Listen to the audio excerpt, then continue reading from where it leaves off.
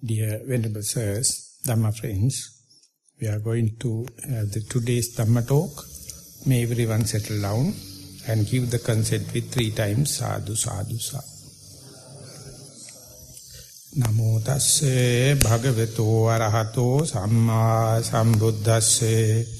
Namo tasse bhagavato arahato samma sambuddhasse. Namo tasse bhagavato arahato samma sambuddhasse.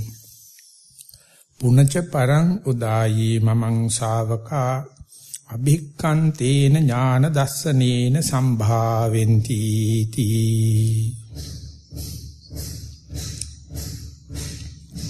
Dear Venerables, Dhamma friends, we are proceeding along this Maha Sutta, whereby Buddha is presenting his own view or his own way of explaining why the Buddhist disciples venerating him, honoring him, revering him, and live in dependence upon him with respect and honor. Of course, before the Buddha giving his own view, the Udayi himself or Sakuladai himself presented his view. He thought, according to the Sakuladai's view, the Buddha is that honored, revered, venerated and kept in esteem because he is eating less and prescribing eating less. And he is contented with whatever the robes he is getting, and he is prescribing that or phrasing that for his disciples. So he depends basically on alms rounds, and that he prays and prescribes for the disciples. And he is contented with whatever the dwelling places and prescribe the same.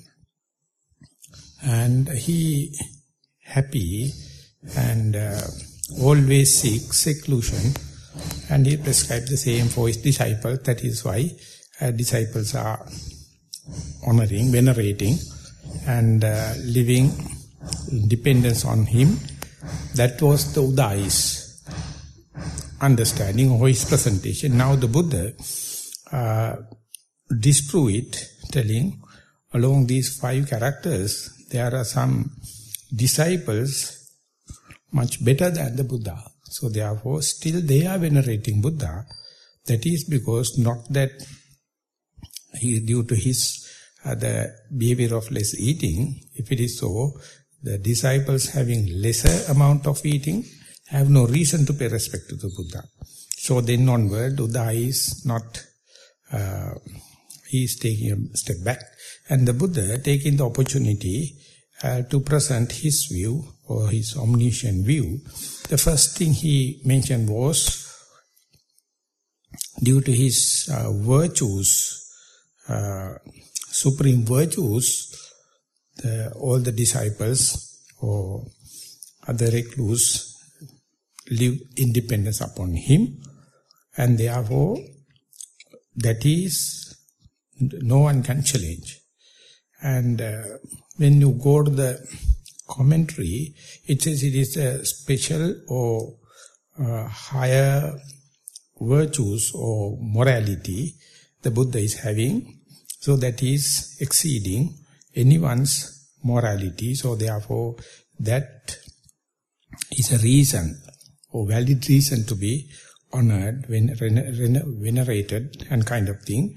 So but in the Dhamma talk, what I explained was not that we can copy or try to come in par with the Buddha, but if you wish to have that kind of qualities, you also must develop virtues, you also must develop the morality, and definitely we may not go up to that much of the superiority or higher quality virtues. What I tried was the verifying that very virtues you are practicing or morality, does it prove or verify that it is happening in the momentum, gathering the momentum, and slowly, you are also or leading that it's your destiny. So, if it is not leading to the destiny, they are become Silabbata Paramasa or just rituals. These rituals are really appreciated in religious circles and they are phrasing it, but the Buddha in his Dhamma or teaching in direct way, he is not promoting, he is not encouraging people to go for these rites and rituals, but whatever you do must have a lead, or it must advert into the final goal. So can a yogi verify, so to say, within these 14 days or within your life cycle, the virtues you are observing, the precepts you are protecting or moral restrainment, is it gaining something or is it leading to your destiny? That's the thing we must be careful, we must be interested in. For that, my personal view is, if you observe precepts or if you try to be virtuous and moral, and if you are not mindful, you can't verify. So that is the point, most important. Not that you are going to get big amount of precepts and you try to restrain yourself, but if you are not mindful to what you do, that will ultimately end up with just rituals and maybe self-torturing, or you are indulging. So therefore, the virtues or morality or the amount of precepts you are observing, if it is going together with the mindfulness, definitely you can verify within a very short time whether it is leading from the friction to lack of friction, from the egotistic idea to the lack of egotistic idea. Starting from the highly conceited situation to the less and less conceited situation. And starting from the heavily craving and desirous situation to less and less craving and desirous situation. So therefore, even though you are religious, even though you are practicing virtues, even though you are observing precepts, if you have no mindfulness, very difficult to verify. Under such circumstances, religious masters will tax you. That is the worst thing in the human culture. They are making use you due to the fear of hell or this and that. So, due to this bad character, the Karl Marx and other communist people, they told the religious is like opium. They prescribe something, you follow it without measurement or verification. Ultimately, for the future life or future betterment, you sacrifice the present assets. Ultimately, you end up with desperation, specifically at the deathbed. So therefore, before going to that critical situation, not only you must be virtuous, not only you must be have observed precepts and moral person, unless otherwise you have this mindfulness that you may be following the blind line and there won't be any verification. Any other person, the verification from other sources and other people, it is not pragmatic, not credible. So therefore, going with the mindfulness, under such circumstances, which one should start, or what is the first thing, sila or mindfulness? There it is an open issue. All the other religious circles says, sila is the first, and then bhavana, and then samadhi bhavana and panya bhavana. So they try to prescribe certain amount of precepts, and as far as you are not mindful, you have to depend on others' decisions. And if you are doing sila together with the mindfulness, or start mindfulness before and then let the sila to come in, both possible. So that is the radical way, that is the special way you find in this teaching of the Buddha. And now, today the Buddha is telling, he is having the excellent knowledge, and with that excellent knowledge, he teach disciples. That is why Abhikkhantena Jnanadasanena, this excellent knowledge, that is why disciples are venerating him, honoring him, esteem, revering, and live independence upon him. And this very Abhikkhanta or excellent Jnanadasana, the knowledge Buddha is giving in pragmatic lines, that is somewhat verifiable even though you do not have any omniscient knowledge. With that, our limited knowledge, according to the way the Buddha is explaining it, you can have fair amount of value judgment. And for that the Buddha says, the jhanaye vahang samano gotamo jhanamiti. If I say I know, it is not unknown to me. I never say anything which is unknown to me. I say no, it is I because I know.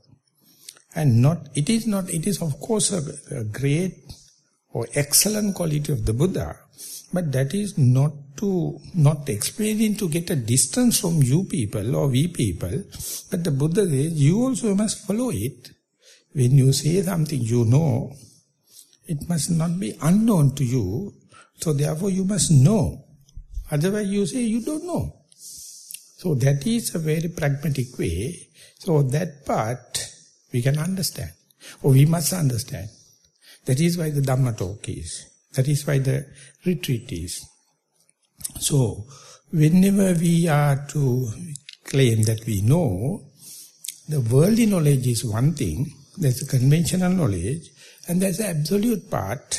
So with worldly knowledge, if you are going to say you know, the moment you come across with the absolute knowledge, you may understand what a wrong statement you are making only by the superficial, unfounded knowledge. Without profound, absolute knowledge, you tend to claim, whenever you are acquainted with the worldly knowledge as well as the absolute knowledge, you will not advertise. You will not go ahead and say, I know, I know, I know. That any amount of this kind of advertisement and showing it off, basically because your half knowledge is very dangerous. This half knowledge is very dangerous. So someone to understand, I am talking with this not much of verified knowledge or half knowledge, is the worst thing in the world. Because learned people, they naturally claim we are better off, we know. To tell such a person or convince such a person, yes, you know theoretical or conventional or worldly knowledge, but it must be reinforced. It must be galvanized with the absolute knowledge. They will never surrender. So that is why, even though you have a huge amount of worldly knowledge or not, first and foremost you must have kind of a faith to listen to the Buddha, because he is giving a completely radical method to have an access to the absolute. So in this meditation technique, we'll say in Anapanasati Bhavana, or in mindfulness in in-breath and out-breath, or rising and falling, mindfulness on the rising, the abdominal movements, or if I am to quote or cite left leg and the right leg, definitely even the dogs and the monkeys, when they are walking, they know they are walking. When they are breathing, they know breathing. So that is not what we are going to take time after observing precepts and practicing regularly and sitting and walking, there you have to understand the starting point is this theoretical understanding. With that theoretical understanding, your attention or your focus must be to understand the absolute. I would say, seeing through this worldly knowledge, you have to understand the absolute. That in meditation it called any object given, maybe materiality, feeling, perception, volitional activities, or any consciousness. Two facets are there. One thing is the conventional understanding. The second thing is the absolute. To make it more simple, or to go in parallel with the physics, you can say each and every object, or maybe each and every phenomena, has individual characteristics and common characteristics. So individual characteristics are what we call physics. So we know copper is different from the gold and from the silver. So copper has that its own specific gravity, its conductivity, and the silver, gold or carbon. So you have to understand in the periodical cycles in our classes, when we were going schools, there was a 230 odd number of elements we have to by heart. What is the specific gravity? What is the amount of electrons it is having? And the weight. And we were by hearting throughout. And more you know, it appears like you are more knowledgeable. And when you go to the helium and hydrogen, they are fixed in their cages. When you go to the lower part, the amount of electrons and protons increasing. And if you go to the very big heavy metals, they have number of cages because they are radiating some rays. After radiation and before radiation, they represent 2-3 cages, 2-3 facets. So ultimately, even this periodical cycle, towards the latter part, you can't keep one element in one cage because it has many facets because of the radiation. So that means not like a hydrogen and helium, you can't confine them to the one particular cage, they are changing. So, but physicists started their best to understand this element is not dead, it has many facets, so make lot of theories exactly like that, or elementary or reductionist theory. In meditation, we are focusing to one particular object or one particular phenomena because we can't plunge into, we can't ponder into all the objects and all the phenomena. So therefore the Buddha says, as far as you have all the objects and all the phenomena, you are a sensuous being. You are always try to see all the colors and all the shapes, listening all the sounds, smelling all the kind of smells, tasting all the kind of foods, and getting all the kind of luxuries and all the kind of pet ideas. So all the faculties are full of objects. So you can't give a specific attention to one particular object because it is so notorious, it is so monkey mind. So if someone wish to become a physicist or try to understand the natural individual characteristic, he has to agree, he must select most prominent, most frequent, more easy object and focus upon that. And that is the most difficult part in the early of your meditative career. Because our mind was so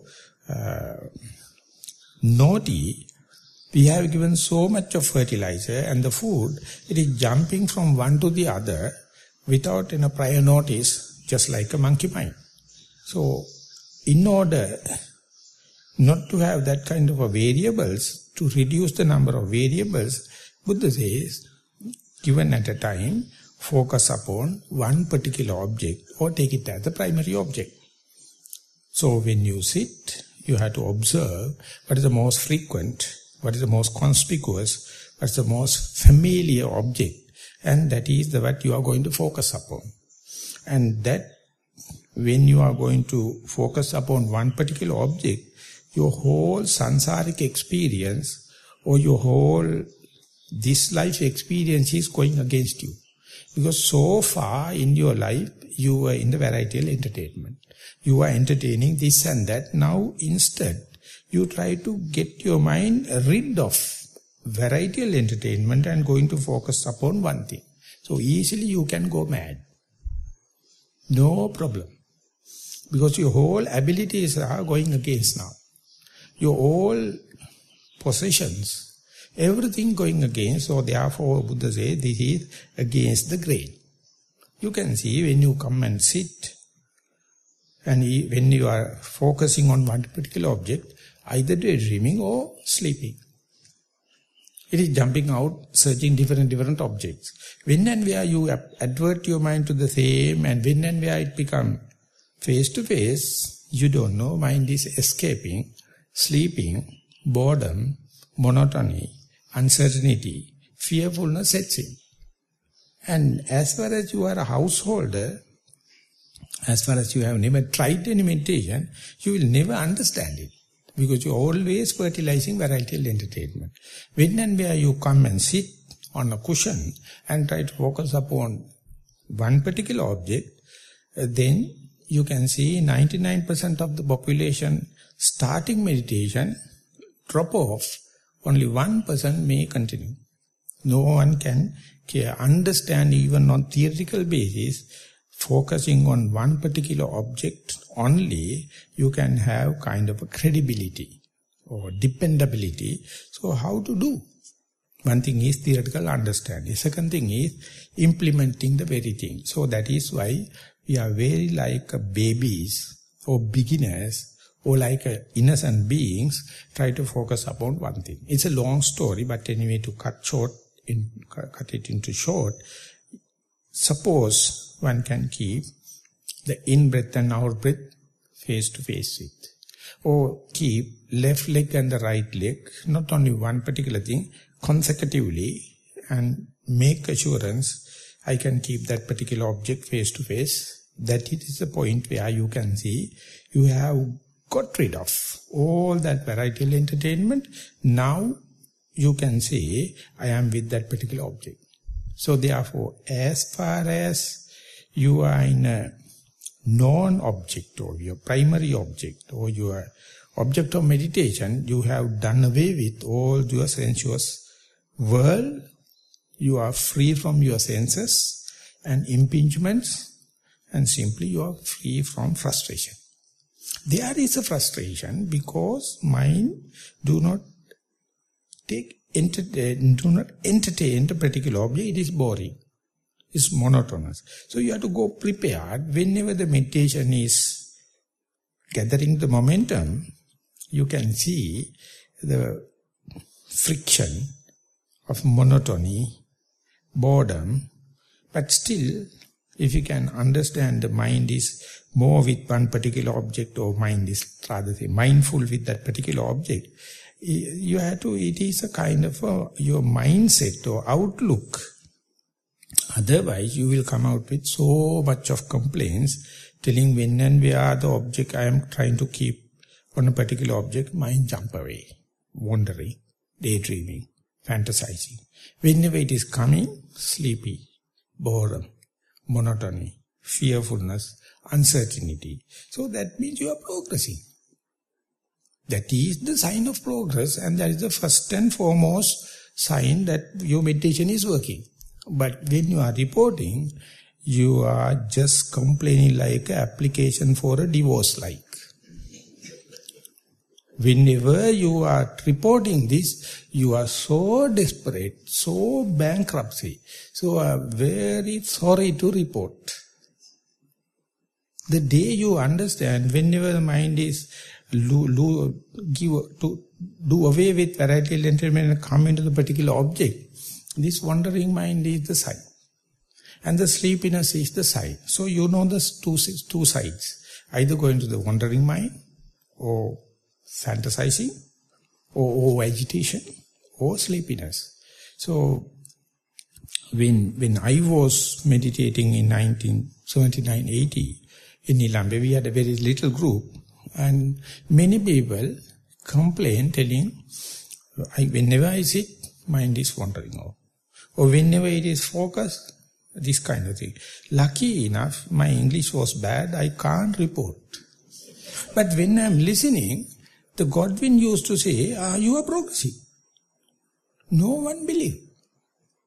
He says, understanding the character of your mind is the first and foremost sign. You are now a beginner. You are now gathering the momentum. Other than your self-criticism, other than you are changing the master, other than you are changing the place, other than you are changing your primary object. So this is the first and foremost thing. Imagine the percentage, get the bus, get the idea. Very difficult. Because our whole worldly knowledge is disturbing you. It is asking so much of things, so much of objects, so much of phenomena, experience. But here you try to reduce to one particular thing, so you understand so far in the samsara or in this very life, anything you call a success, it's a failure here. So therefore, wherever Jnananda used to say, any asset will be a liability in long run. All the thing accumulated will be a disturbance. More knowledge you have worldly, it's a more disturbance. But Upanishad used to say, if you know the tactic, knowledge is not a burden. If you do not know the language, the tactic, then knowledge is a burden. So therefore, whether it's a burden or not, very difficult to say from the outside. One must understand, whole effort is to knowing that mind is monkey mind, is always complaining, always jumping out, always sleeping. Never mind how many times or how frequently again and again you can apply into that very boring, monotonous, simple, direct, in front of face-to-face object. That is your personality. That is your whole effort. And if you do not appreciate it, sorry, no way. So you have to understand, yes, it is a monkey mind, but how frequently I can go to the in-breath and out-breath. I am taking the in-breath and out-breath and the example, I am not prescribing it for you. Give me that excuse, I will use it as an example. So tell it, and now I am going to take, what does it mean by janati, or knowing? You must understand the individual characteristic of in-breath versus out-breath. That is the way you are promoting these two steps. One thing is variety implementary is not the what we are going to emphasize or appreciate. Instead we are going to go to the one particular object, and it also have two lobes, inside in-breath lobes versus outside out-breath lobes. So whenever, with the whole effort, whenever you are face to face with the in-breath, if you know I am with the in-breath, that means you understand you have given off all the rest of the world. That's the biggest generosity in your whole life. In order to be with one particular object, definitely you have to give up all the world. It says if you are to look into one particular thing through your microscope, whenever you keep the eye on the eyepiece, you have to forget about the world. Otherwise you can't look at what is available in the microscope. So therefore focusing to oneself means it's a huge generosity ready to give up. That we can't do. That we can't do because we have trained or we have made the mind so naughty. So that particular thing, if you can appreciate even for one split second, I know my mind is with the in-breath, that indicates my effort is successful or mindfulness is intact and I don't know the rest of the world. That means you have done away with the tension related to the rest of the world, frustration related to the rest of the world, but you have the Little bit of frustration because in-breath and out-breath is not a desirable object. It's a neutral object. Repetitive application is kind of a boredom is there. Kind of a monotony is there. You have a doubt. Will that understanding will lead to Nibbana? It is just air. It is just breath. How can that be so important? That is what you call the faith. Imagine when the in-breath is happening, if you can understand, this is not out-breath, this is not a sound, this is not a thought, this is not a pain, this is in-breath. It's almost like Nibbana. Almost like you started the journey to know. And let the next time also in-breath happen. Let the next time also in-breath happen. Try to understand what are the characteristics or individual characteristics. What are the shapes? What are the manners of that particular primary object, so to say, the in-breath. Then only you can understand it is not out-breath. Then only you can go prepared to the out-breath. Whenever it is happening, you can see, now I am in out-breath, definitely not in-breath. We are exclusively separate two things, even though we call in-breath and out-breath. Whenever in-breath happens, never out-breath can happen. Whenever out-breath is focused, you have to do away with the in-breath. So when that happens, it's a kind of a novelty. It's a kind of a craftsmanship to keep it, but it never gives the desirability by itself unless otherwise you are skillful enough to pick individual characteristic of the in-breath and out-breath. That can happen in three facets. One thing is, you know I am with the in-breath, not with the rest of the world or out-breath. That very understanding is the door opening to the mindfulness. The second thing is, you know when the in-breath happens, with respect to your sitting body, where is it is rubbing, where is it is titillating, where is it is give the contact, and that is then and there you can verify. So this is the second aspect. And the third one is, whenever the out-breath also touching the same place, what's the difference between the in-breath and out-breath? This is the only, or this is the maximum, or this is the excellent way of understanding the situation, is called three facets of the breath. If I have to add little bit of theoretical understanding or towards the book knowledge, as far as you know you are in the in-breath, but you can't feel the touching point, if you can't feel the difference between in-breath and out-breath, that's a meager sign that you are more biased to samatha than vipassana. But if you at a time you can see, I am in the breath, not in the outside world or out-breath, at a time you can see the touching point, at a time you can see difference between in-breath and out-breath, that's a clear, fair indication that your tendency is for more vipassana. That's a broader spectrum. So don't expect all the three dimensions to happen in one incident. Three dimensions happen, I am in breath, it is touching on the left nostril or right nostril or top of the lip, or it is cooler when compared to the out-breath. These all three aspects never happen in one particular thing. Your deductive knowledge, inferential knowledge only when you are writing, you write it. So that is the maximum or excellent way you can do it, but don't expect it to happen at this theoretical maximum. This is for the sake of theory. Imagine with that kind of understanding, with that kind of attitude, with that kind of a preparedness, if you can see 2-3 breaths, in-breath to out-breath, out-breath to in-breath, in-breath to out-breath, out-breath to in-breath, then you develop kind of a momentum, a speed, you never can imagine. Just understanding two separately is a great achievement. With that, if you can keep in-breath to out-breath momentum, one before the last time of Pandita Sayadaw, when he's giving a talk, he told, not a single person can imagine the momentum it develops, the energy it develops, the skillfulness it is developing, unimaginable. So therefore, for the first time when you are to see consecutively this in-breath to out-breath to in-breath happening, it's so magnetizing, so absorbing, and you completely forget about the rest of the world. Even the thundering happens, even the rain happens, even the dogs bark, never cry. So much so it is happening. So even if it is happening at least once in your whole life, and if you have to appreciate it, that indicates you have the full potential to be a noble man in this very life.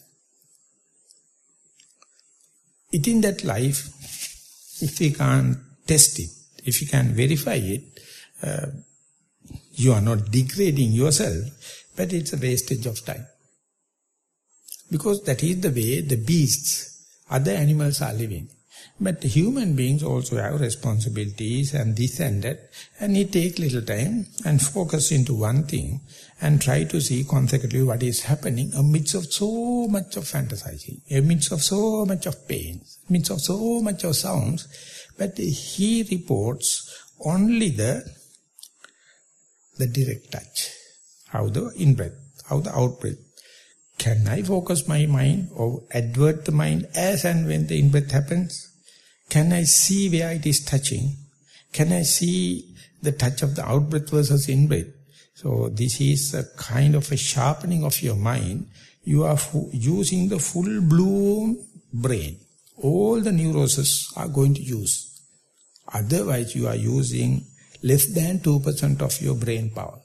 So now everything is focused. You see its total potential or total possibilities in the mind, and immediately it break off when the fantasizing happens, sound happens, thought happens. But that very reporting or that very understanding, that very appreciation, that very attitude, never you can erase from your life till you become attain Nibbana. It is making such an ingrained difference how to look at an object, not only that, how to grasp, or Panisha had to say, how to suck the sap of the object, the Dhamma sap of the object, and reporting the same thing. These are completely different things. In the world, we are completely in the information technology, utter mess. Human beings never got into such a mess because they don't know what they are talking about.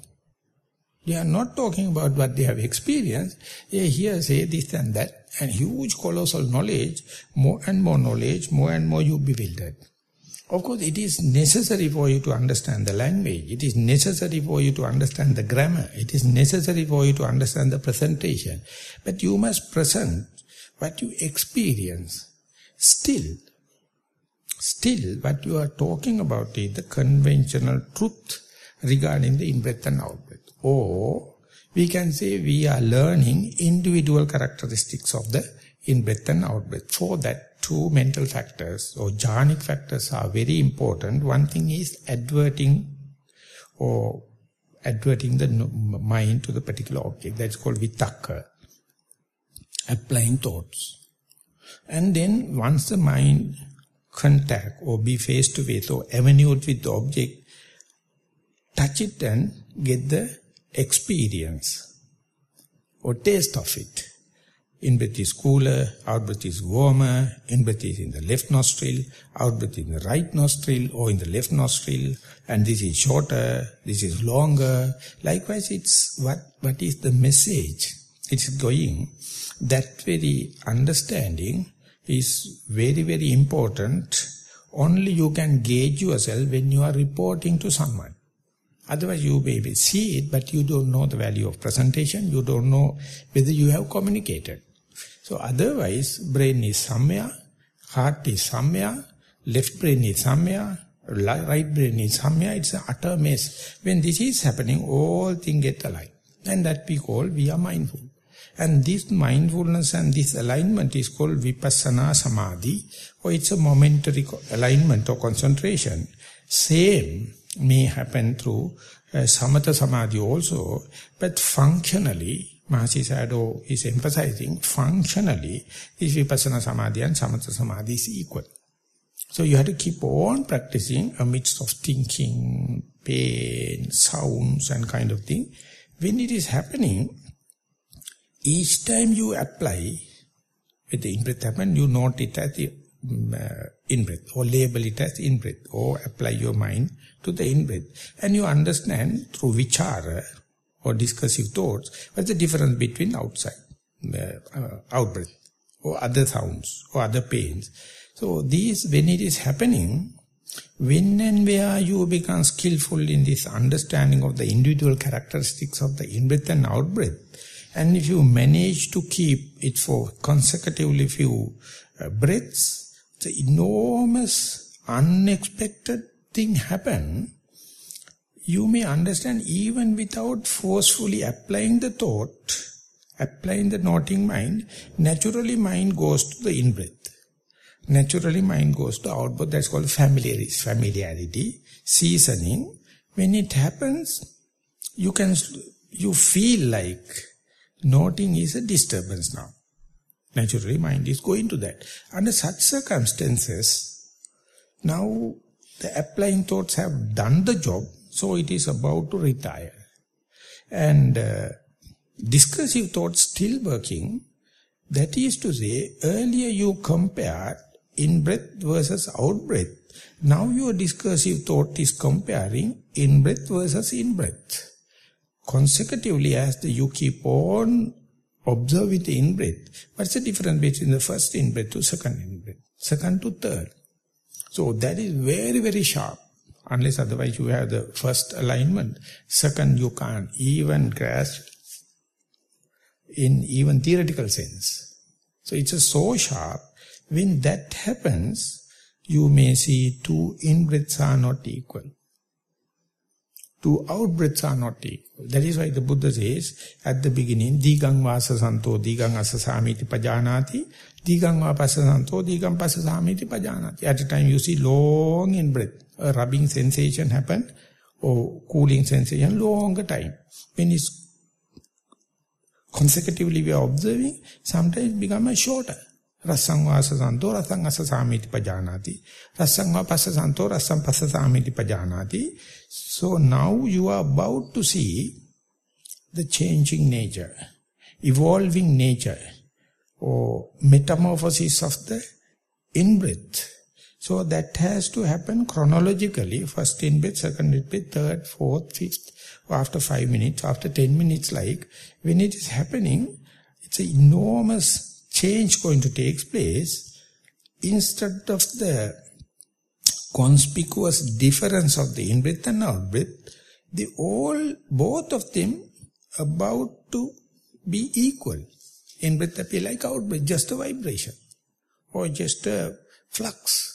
So when that happens, so much of nauseatic feeling, so much of fear, so much of uncertainty, easily you will judge, my mindfulness disturbed, my concentration disturbed, something wrong somewhere. So you never believe when you are to observe the in-breath to in-breath, out-breath to out-breath consecutively, so quickly in-breath is losing its characters, ultimately it is come in par with out-breath. So you can't label in-breath as in-breath, out-breath as out-breath, because they become equal. Ultimately you may find hardly you can see in-breath and out-breath, but you know you are not bewildered. You are not in the past and the future. You are not with the other places and other people. You are with the breath. But breath has changed. Changing. So how to facilitate it? No parents can teach you. No teacher can teach you. No lesson can teach you unless otherwise you practice with again and again discussing, again and listening to Dhamma talks with full of faith. Don't judge, just report what is happening. So one day you will understand in-breath and out-breath both appear like a vibration. That is called, now you are to see the common characteristics of the in-breath and out-breath. At the beginning you had the very drastic, conspicuous differences. And through that, ultimately it's boiled down to the same thing. So Upanishad Sayadaw is a master. He is the best in the world, teaching you about the individual characteristic and the common characteristic. It appears like very theoretical, it appears like a very philosophizing. But I hope some may get the clarity. He says when you look at a herd of cows, you can say this is a cow, this is a bull, this is a heifer, or this is a calf. And you can see individual features, no cows are equal. So that is how the cowboy understands who is missing and what is available. So he knows about his herd. So when we go, there are cows, but the cowboy will say, yes, it is cow, but it is a calf. It is a male, it is a female. This is with the one baby, this is the two babies, this is a heifer. All kind of differences are there. But for the layperson, they are cows.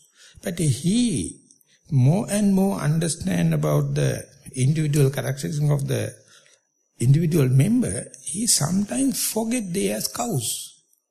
They only know by the little names. But for outsider, they are cows. They may be all Frisian. They may be all Ayrshire.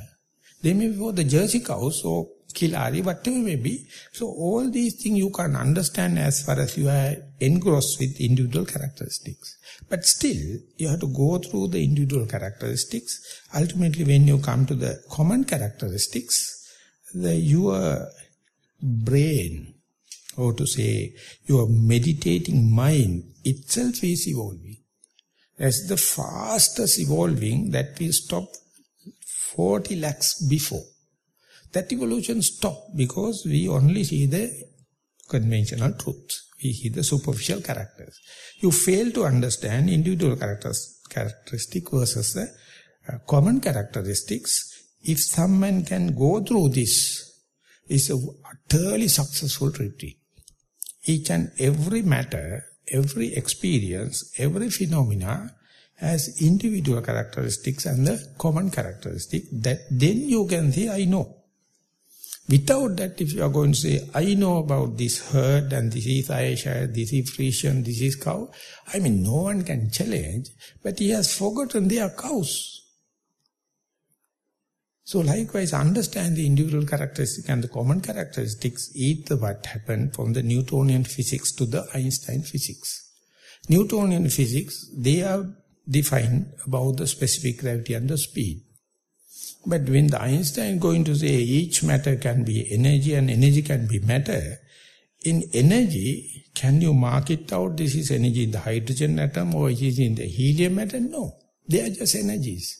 So this transference from the matter to energy, energy to matter, even physics or physicists go with this wrong view maybe, but they can't do away with confronting that. They are now in a huge situation. They are bound to see the Hebron particle, that is the initial particle, before manifesting into the visual objects or sound or anything. So they are reducing, and it is so quickly changing. The basic particle so quickly changing, very difficult to take a photo. Fast changing. Likewise, whenever you go to the breath and when it ceases to exist, ultimately you end up with energy and your observing mind also loses its individual characteristics. So that is why you feel vomitish. That's why you feel nauseatic. That's why you feel cornered. That's why you feel lost.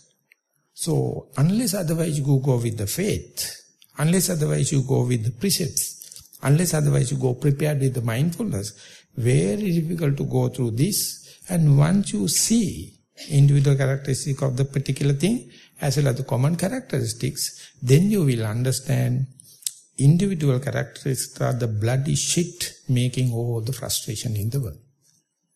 That is the tension. But each and every underneath there is a sign of the common character. The person who has seen the individual characters or external manifestation and the source, others will say it is like a magic. Others say it is like some kind of a jugglery. But the Buddha says, I know, when I say I know, I am not unknown. I know it. Because I am not only know about the individual characteristic, for that also he is master, And not only that, he can see common character. He can find common characteristics, anicca, dukkha, anatta. All the common characteristics are fast changing. It is so changing, don't allow even for a split second for you to rest. That is what you call suffering. But it is not yours. This is the natural law. That's a universal law. So once it is confined or manifested or reduced into a common character, then you can say, this is me, this is not me, this I like, this I do not like, this is my conceit, this is not.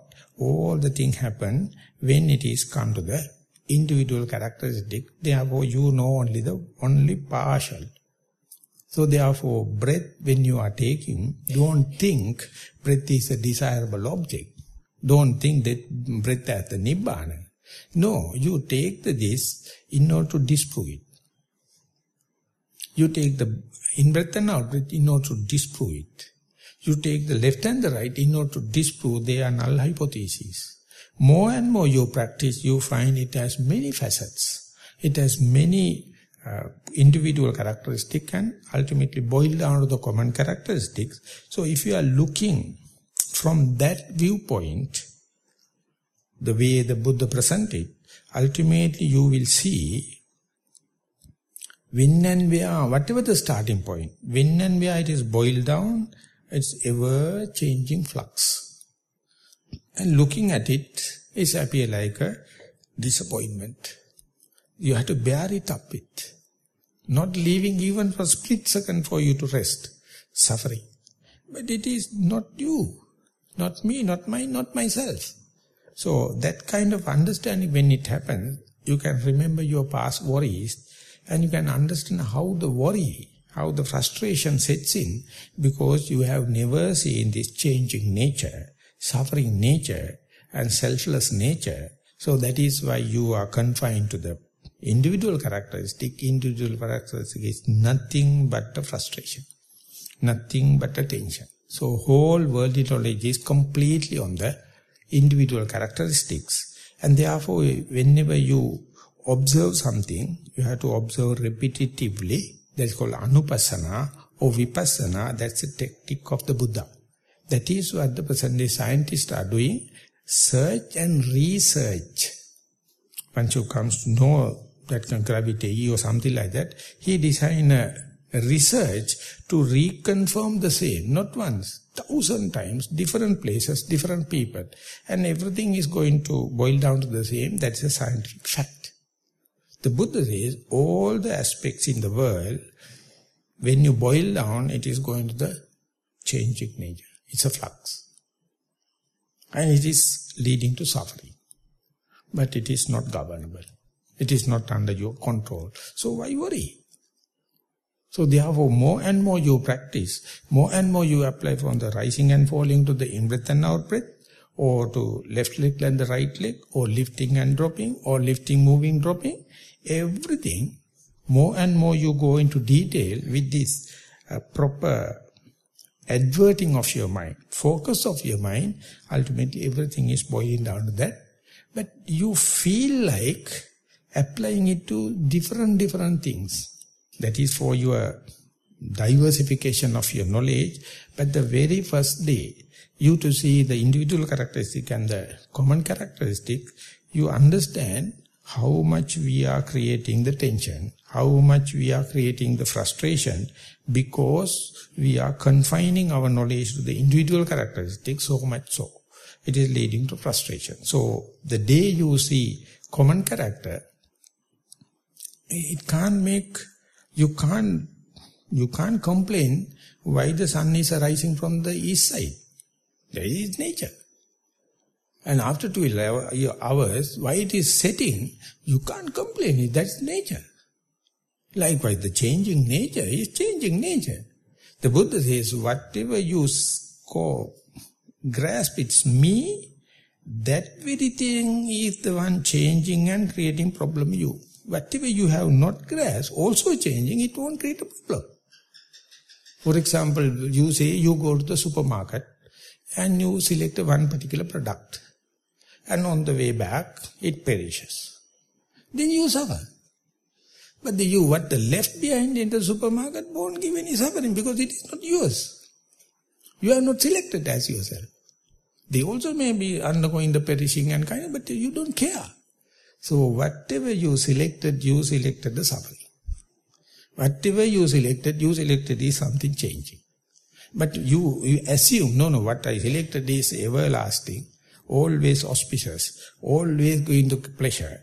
And it is assuming myself and I assume this as me, that's the way game is going. So what you have not selected, never any problem. So anything you suffer, you have committed by selecting. Let it be in the showroom, no problem. Moment you go there and pay and bring the matter, then it is undergoing suffering. That suffering is your suffering. So imagine, we are going on Pindapata, whatever the food is happening, we are eating, and we are not worried about the kitchens and the raw materials and nothing. We are expecting the cooked food. So no problem regarding the food science. Finished. Because we are depending on what is given. We are not going to teach others. Food science, no, because what they are doing is what they are eating, and we are worried about the cooked food. Nothing. So instead, if you are going to have a cook and the kitchen and all the amenities, not necessary to explain further, is sure. So you see the begging, expecting what is happening, rather than selecting, choosing, and that is therefore mindfulness is called choiceless awareness. Mindfulness is called evenly suspended attention. Whether you selected or not, all of them are suffering. What you selected is inflicting. What you have not selected, not inflicting. So more you possess, more infliction. And more complaint. So one day the Achancha, he was going and there was a branch fallen upon the road. He has asked all the disciples or the monks to help him. Oh, he also pulling. Then he has asked, how do you feel it? Heavy, Bante. They pulled it and put into some other place. How do you feel it? Released. Once you hold, it is heavy. Leave it aside, not heaviness. No, it is released. Whatever you hold, heavy. So as far as it is crossing the road, you do it. Otherwise, let the logs die off in that place. Why you worry? So that is what, whenever you janati, if you know, you must understand everything coming from the same source. Everything coming from the same source, your desire, your likings and disliking, your personality traits, select. That selection or choice is the cause of suffering. Instead, if you can be aware of the choiceless awareness, for example, when you are meditating, you never expect sounds to happen, so sounds comes. You select anapana, you reject sound, then suffering. While you are expecting the anapana, daydreaming happen, thinking happen. You reject that, select anapana, suffering. When you are doing anapana, the pain happen, you reject pain, you pain and select anapana, suffering. Instead, let that pain to come. That's what's happening here, now I am. Be aware of the pain. Explain the pain by its natural characteristic or individual characteristic. You're perfect. When the thinking happens, be aware you are not in the anapana. Perfect. When the sound happens, you know it is happening on the very moment. Your rejection, your reaction, your assumption is the one creating suffering. So therefore, let it happen, be aware, without a choice, then there is a chance for you to understand individual characteristics as well as the common characteristics, vitakka vichara, or adverting mind, or applying thoughts and the discursive thought is tell you how to tackle individual characteristics. And when and where mind is maturing, meditation is maturing, they drop by itself. That means you are ready to understand common characteristics. So when it is done the job, and when you are going to take leave, you must understand now, let them go, and you will end up with, you can't discriminate in breath and out breath, no use of noting. You may understand the flux. So once you come up to a understanding or mastery or skillfulness, soon you sit 1 or 2 breaths time, you see it is disappearing. Ultimately you may report no breath like. It is not no breath. They have boiled down to the common character. When it comes to the common character, it is not inflicting you. It is not giving any sign for you, no remembrance for you, but it is still existing. So that is only you have to understand the common character. So that is why Buddha says, when I say I know, I not only know that individual characteristic of the external manifestation, I know everything coming from the same source. And janati, passati, when I see, if I say I am seeing, of course I have seen. That is to say, the breath, or so to say, our primary object has 11 facets. So Buddha claimed, I saw the breath only after seeing all the 11 facets. Not only few facets or partial. He says the breath has past form, present form, future form. Sometimes when it is happening, definitely you know I am in the in-breath, middle of the in-breath, full of nostril, the gushing air, you can feel. But sometimes you see that breath is disappearing. End of the in-breath or end of the out-breath. You know it was very prominent, now it is disappearing. It became just a past event. And again one you can say, when you observe the incoming, in-breath, out-breath. So you are waiting that to happen. You know gradually it will be a very gross and then disappear. Likewise the breath you can understand the middle of it, beginning, end. So beginning and end only possible for a sensitive people, and people go prepared with it. So therefore at the beginning you see the middle of the breath. Never mind, it's okay. Start with it. When and where you are face to face with the breath, whenever you see that, okay, I can observe breath for 10-15 minutes or 10-15 cycles, just be prepared how it is happening. So that means your mindfulness or your diligence is going to give the real word meaning appamada. You are not delayed. Before the breath happens, you are more prepared. You can see the appearance of the breath, just like before the dawn. Before the sunrise, the dawn happens. So when the dawn happens, you know the sunrise is happening. Likewise, each and every in-breath has early signs, precursor. So you have to be prepared. And even if you are going to say breath is disappeared, not yet. Still is lingering off. You have to be aware. So likewise the breath, so much of mastery. Sometimes it's very gross. At that time you are very happy. But sometimes it's so subtle, so much you hate it, you report no breath. If it is so, we must have so much of undertakers and coffins here. Because this is 108th retreat. So much of people report no breath. And so much of doctors here. Nonsense. But that is the way babies are talking. It's a baby language. At a time it is gross. At a time it's the subtle. You report, I feel in breath and out, and now I don't feel the breath. I mean, it's okay. I know you are not lying. So you don't know, you don't appreciate the subtle breath. And sometimes breath is liking or desirable and it's undesirable. So when and where the first time you are to face with the breath, it is called beautiful breathing. Breath is so enlivening you. Aswasa become aswada. So breath is so giving the vitality, all energy. But sometimes, boy, very, very monotonous, sleepish. Breath is face to face, it is undesirable. At that time, you feel like committing suicide. But you don't know it's also yet another facet of the same very breath. So you have to understand the gross facet and the subtle facets.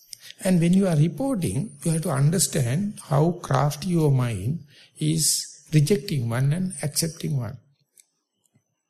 And rejected part, due to the phobia, due to the perversions, you never happy to report. You never report. But without that, you can't enlighten. You have to understand desirable, undesirable.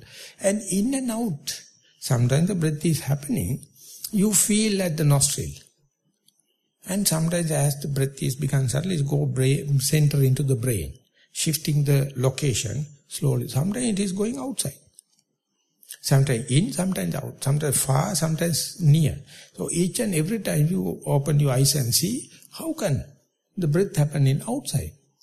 Because your rational mind never allow all the 11 facets. So one day, whenever you see, you may understand, when and where you see 11 facets, what is the event, what is the posture, what is the time of the day, you cannot be mindful. There is no such events. Each and every moment, each and every posture, any time, you can be mindful. Maybe undesirable thing you are observing, but still mindful. You are very subtle, you still be mindful. So therefore, that day, you may understand, you may appreciate the word of the Buddha, Sattadipateya sabbe dhamma. The Buddha says, the mindfulness is governing all the events, whether you accept it or not. Whether you exert energy to be mindful or not, you are born mindful. You don't know.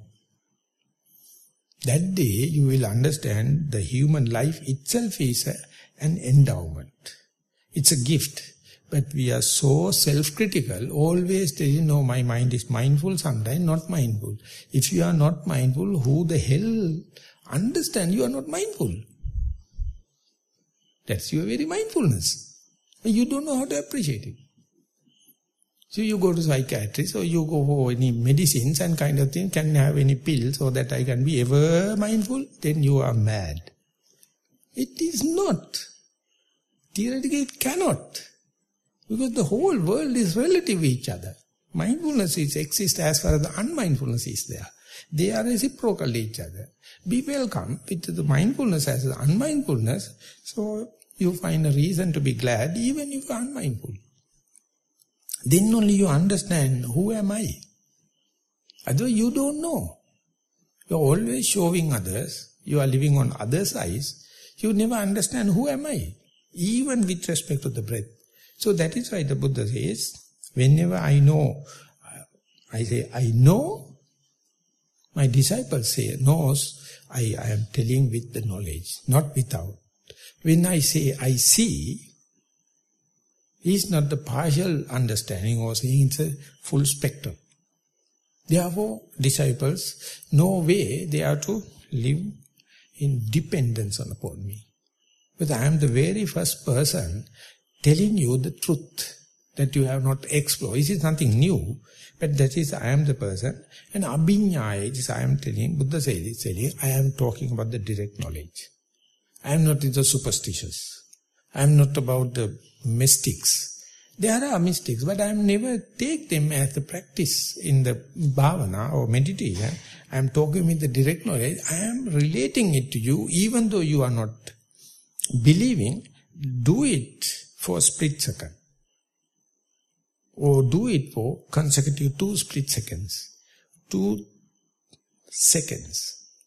2 minutes. Slowly, slowly increase. Start from the easiest point. Start from the conspicuous point. Start from the prominent point. Start from what is given. Don't worry about the mistakes. Mistakes may be 99.99 and whatever may be. But the 0.001% of the success is radical. It is something against the grain. So Buddha is giving so much of courage, telling, I never ask you to do any mistakes. I am telling something realistic or abhinyaya. I did it. I know you deny yourself. You never believe yourself. But if you keep on applying, practice, you also will get the direct knowledge. And I am not telling without any base. I am not telling a debased thing. I am telling this understanding lead to liberation. Without that, Liberation never come as a blessing. It never come, it can install by your operation, not by an injection, not by anything. You have to do. So many Sri Lankans or traditional Buddhists, they are waiting for the Buddha, the Metteyya to happen. They think that by a blessing of the Buddha, the Metteyya, they will become enlightened. So they are accumulating so much of merits. Who the hell to understand the Buddha Metteyya? What are the characteristics of the Buddha? Do you think that he will come and give the address card telling here, I am the Buddha Metteyya, please come and have an appointment with me? Even if he come, I am sure you will chase him away. But he is not much an attractive person. He never talk about the bull, cock and bull stories. He is taking something realistic. Even the Buddha come, he will, the first person you will kick him off. So many people in Sri Lanka, it's a more than AIDS and the cancer. Each and every Buddhist, they expect it is to happen through the blessing of the next Buddha. This Buddha Sasana is already ruined and nothing trustworthy.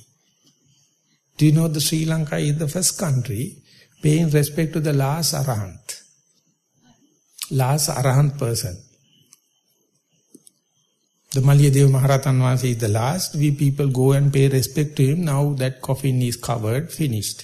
Sasana is gone. Meditation is no use. All the other people are trying to become Arahant. Sri Lankan pay respect to the last Arahant and that lineage is finished. This is the traditional Buddhism. That is why Buddha says, I am talking something verifiable. I have the base. With that only I am telling something verifiable. That is what any sensuous being can do, but not with the first shy, second shy, third shy. You have to, when you are applying for that, you have to have the faith, you have to have the precepts and the mindfulness. One day, not up to the Buddha's level, but verifiable level, you can go up to that. So that no archaeological or any research can deny, because Buddha was a human. He was a living being. He is not coming from the heaven. He is not promising any paradise. He says, I am a human. You also a human. I also started with you. But I am telling you the way. At the beginning it is painfully slow. But that effort is worthwhile. Mind you, our parents never prescribed that. Our teachers never prescribed that. Our politicians never prescribed. Our economists never prescribe it. Our social reformists never prescribe it. But the Buddha is a single army. One-man army. Keep on telling. And he says, he who ever understands is always ready to live independence upon him. That is not because Buddha is eating less. That is not because of that he is happy with the whatever the robes he is getting. Of course it is, yes. But the Buddha says, he is the only person can give a character certificate for the Buddha. And when we become mindful, we also become a witness to it. So what I am going to say is, these all things are okay. Sila or the morality is okay. But if it is not back up, reinforced with the mindfulness, you will be just ritualistic and you may be doing Silabbata Paramasa and you will never reach the destiny. You may be meditating on the breath 16 years, 17 years, but still if you can't understand the in-breath versus out-breath, and someone is asking you feel angry and agitated, nowhere. Nowhere. The method is there. And it is difficult. It's bitter in taste, astringent in taste. Keep on doing. One day you can do. So therefore, the Buddha prescribed Sakrudai or Udai. I say, I have this excellent knowledge. That is why people are respecting and venerating me. So, before ending the sermon, if I am to say, in each and every one of you, there's a little Buddha inside. Please venerate him. Please revere him. Please live independent upon him. Then that will be increasing. Don't worry about the defilements. Don't talk about the mistakes. then you are fertilizing mistakes. That little Buddha, occasionally it comes, appreciate it, maximize it, and for that you have enough ways and means. Two people are not different in finding the ways and means if you have the proper orientation. So these discussions and talks, everything to make this orientation, you may do your simple or noble effort in sitting and walking, but be prepared, that is to all the proper view and preparedness, definitely it will not go in waste. Even if it is gone waste, that your mistakes become your own teacher. So therefore believe upon what is your mistakes even, report them in a direct way. Ultimately you will find each and everything is Dhamma. Nothing called Adhamma in the world. If you have the correct perspective, hope this talk also help promote your correct perspective. With that remark, I would like to sum up the today's talk. Thank you very much for listening.